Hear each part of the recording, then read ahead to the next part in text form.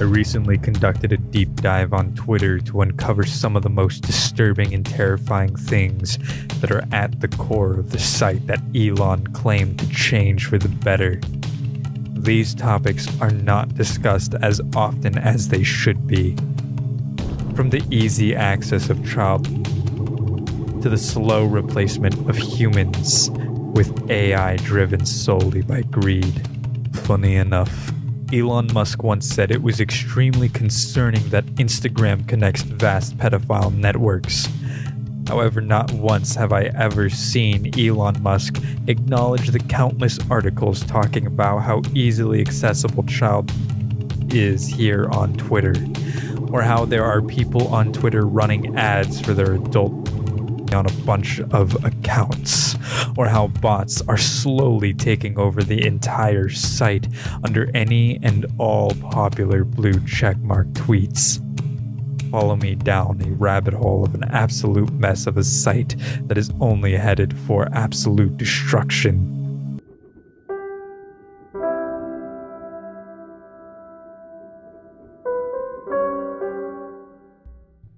I recently was listening to a podcast, The Yard. One of the hosts, Ludwig, had mentioned that retweet culture, as he had put it, is one of the worst parts of Twitter. He isn't wrong at all, but to better expand on his point, let's talk about a common issue you have most likely seen in the past. As an example, let's go ahead and use a very specific tweet. A user with roughly 60,000 followers posts a video from the video game Spider-Man 2 after it had lost Game of the Year to Baldur's Gate 3. The tweet gets maybe 50,000 views, and the person who posted it is probably scratching their head as to why that is. It left the intended audience. Sure, the post was probably bait, but it was meant for a few thousand people that weren't likely to fully engage with it regardless. Upon checking the quote retweets, you notice someone with 10 times the follow count quoted your post, calling you stupid for your take. You check back later, and a bunch of other quotes begin to appear, all of them echoing the same sentiment, some even being word-for-word copies of the others, but they all have more followers, leading to your post garnering 50 million views by the end of it all. So, why was your post suddenly put on blast before the entire gaming community on Twitter? Simple. Your tweet was recommended to one person with a following that mixed with a bunch of other followings. They saw this tweet as an opportunity for more engagement farming. Little did they know, it would also grant you some engagement farming. But how did your tweet even land on this person's page to begin with? They don't follow you. They don't even follow anyone who does follow you. There are probably millions of tweets on this subject, so why is it that this tweet left its intended audience? Candidate sourcing. You see, according to Twitter Hunter's blog, people you don't follow, or out-of-network tweets, make up 50% of the tweets that you see on a given day. And there are two approaches that Twitter takes to find out if a tweet will be relevant to you or not, despite you not following the poster. Social graph. These currently serve about 15% of home timeline tweets. For this, two things are taken into consideration. What tweets did the people I follow recently engage with? Who likes similar tweets to me? And what else have they recently liked? The tweets resulting to this are then ranked using a logistic regression model, GraphJet, a graph processing engine that maintains a real-time interaction graph between users and tweets. If you're curious about how this social graph looks, I will link the PDF in the description that goes over the real-time content recommendations at Twitter. This is all fairly outdated information, however, there hasn't been a whole lot of change to the overall algorithm of Twitter since Elon Musk acquired it. He only stated that he would reveal the algorithm of Twitter, not change it. Embedding spaces. This works on content similarities. What tweet and users are similar to your interests? This is done with the help of embeddings. Embeddings work by generating numerical representations of users' interests in tweets' content. We can then calculate the similarity between the above tweet and a user's interest using the following. Any two users, someone's followers seeing someone else's tweet, any two tweets, accounts following a topic related to the tweet being shown, and user tweet pairs, people that follow a name mentioned in the above tweet. Oftentimes, this is a brand. I'll go ahead and let one of the authors of the sim clusters explain how this works. However, a simple explanation would be as follows. In simple words, the algorithm uses your content to categorize you with other similar users and creates clusters. This helps your tweets reach those who aren't already following you. Now that we got that out of the way, let's discuss the problem with all of the above. Engagement baiting, which is where our buddy Ludwig's point really should be. You see, going back to our original tweet we discussed, the tweet might not have really truly been bait. It might have been their honest-to-God opinion. However, if it was intended to bait a certain audience, it really did hit its goal, and in doing so resulted in possible monetary gain. With Twitter Blue, you must receive 5 million impressions for at least 3 months to receive any payout. However, it isn't per impression that you are paid by. You're paid for ad revenue per impression, if that makes more sense.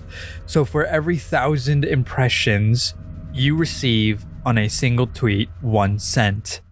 If I recall correctly, the Spider-Man tweet we talked about had 51.7 million impressions, which equates to roughly $439. This is a loop created by the algorithm for people to make money off baiting people's emotions. The more people that retweet your post in a fit of rage, the more likely your tweet is to receive more and more engagement, which is in turn more likely to give you a bigger payout. That is the reason why quote retweeting tends to be so horrendous, and why it is that you will more than likely see tweets that are made with the intention of provoking an emotional response from you. The best thing for many users to do on Twitter is to stop engaging with these kinds of posts, and just let them wither away. However, most people who do engage themselves are often looking for the same result, a payout. But this whole thing continues to go even deeper, an entire ring of people who are utilizing this knowledge to pretty much guarantee a payout, but without farming off your emotions.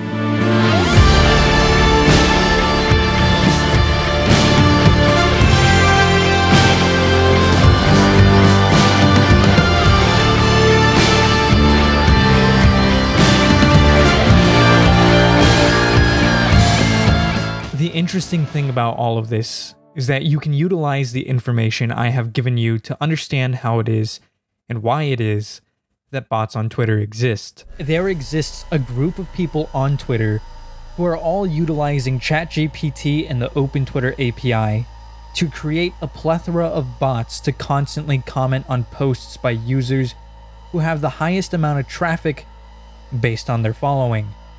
Spend any amount of time on Twitter and you will see a comment section flooded with people responding to a tweet with something that has nothing to do with the original content.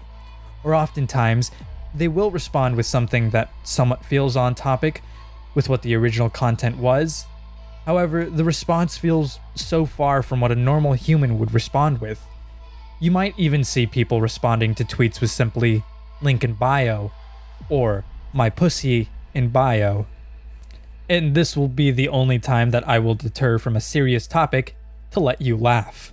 Elon Musk recently tweeted on the 3rd of April that the organic traffic of Twitter has reached an all-time peak, showing it has reached 3.3 billion as of 2024.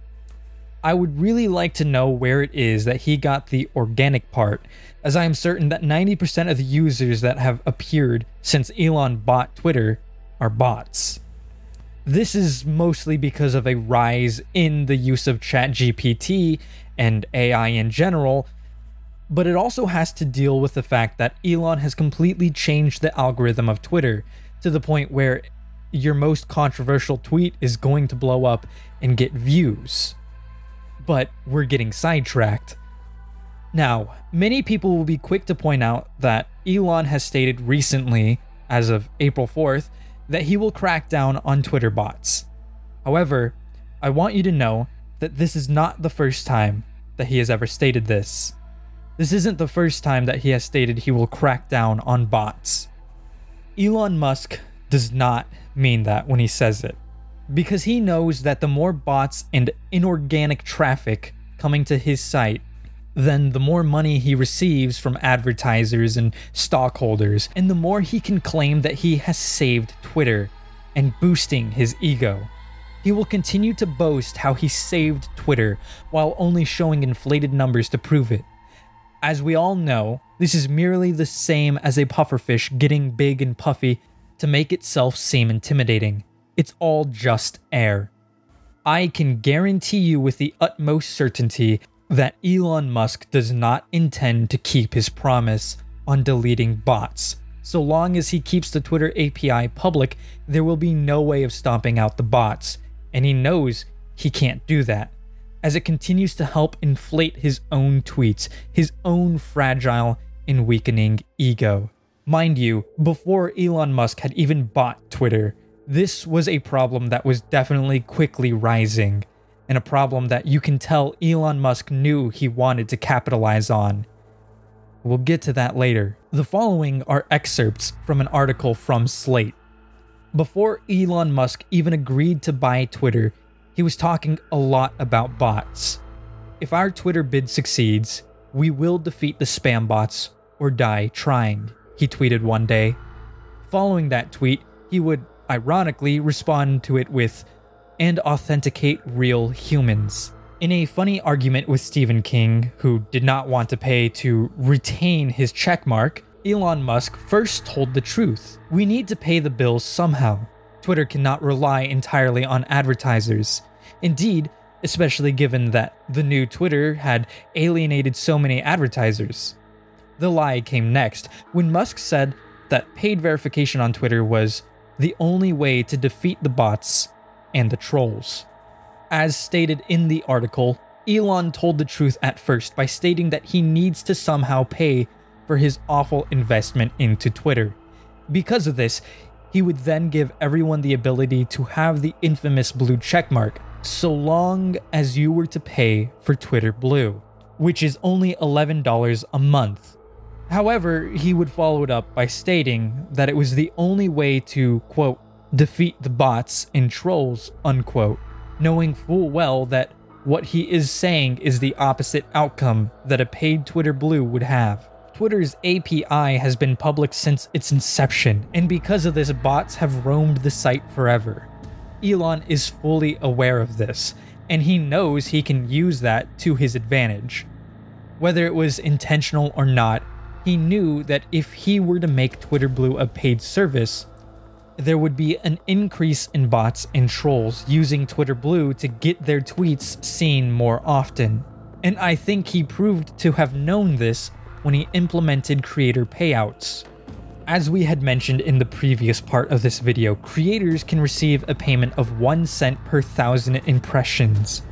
Anyone with access to the open API of Twitter and OpenAI can easily create a bot account that farms impressions off popular tweets.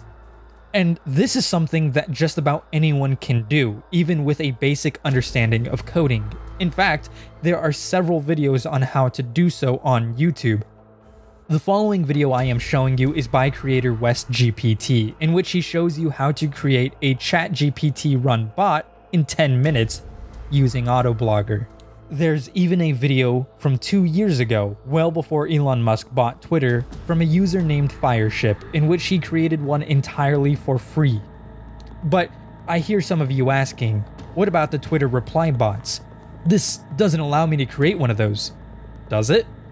Well, you're in luck, as WestGPT also has a video on how to create a Twitter bot that replies to specifically Elon Musk's tweets.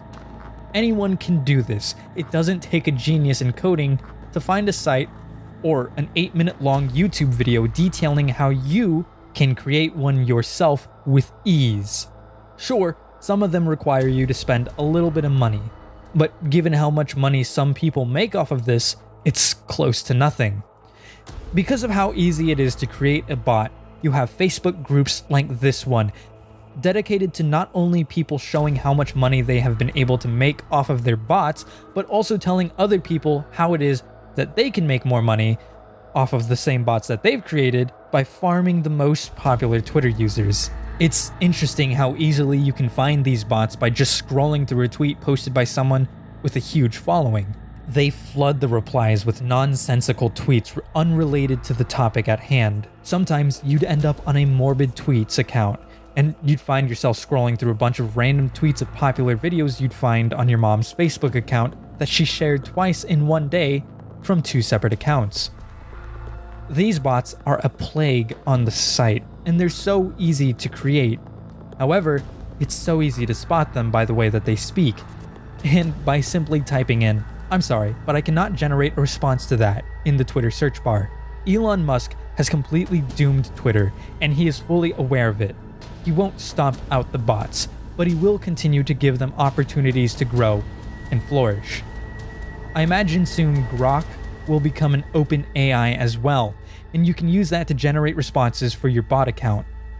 Elon Musk will continue to complain that his own innovations are killing Twitter when they're helping, and that others are helping when they're killing it. This is the reason why Elon's Twitter is truly the death of Twitter, and maybe the internet as a whole.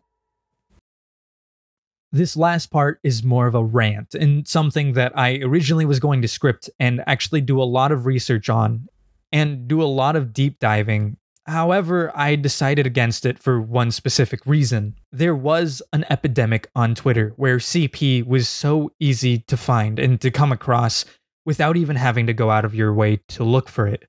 Which, not that you should, but that's the problem. However, as it is something that I personally do not want to deal with whatsoever, I have decided completely against that part of the video. However, I think it is something I need to talk about because it is an issue. For starters, I want to talk about a very popular and very problematic part of Twitter. The NSFW side of Twitter, also known as NSFW Twitter. Many of these people are not verified for their age, and a lot of them post nudes, and a lot of these are likely CP, and it's disgusting how many people are able to get away with that, as Elon Musk doesn't allow you to actually verify your age like you should. There was a recent bill passed here in Texas requiring you to put in your ID whenever accessing porn sites, and of course that's something that I 100% support, as it is definitely something that I feel is a guarantee for keeping children away from porn. That doesn't mean that people aren't still going to distribute CP on X, but it is at least one step closer to children not exploiting themselves. Recently, there were even reply bots that were generating CP in the replies, and that is something that should be completely banned, and another reason why these bots should absolutely stop existing, because this isn't the first time and it won't be the last, and it will definitely get worse if Elon Musk doesn't finally do something. And that is where I decide I will end the video. Please, please, keep the conversation going. Thank you.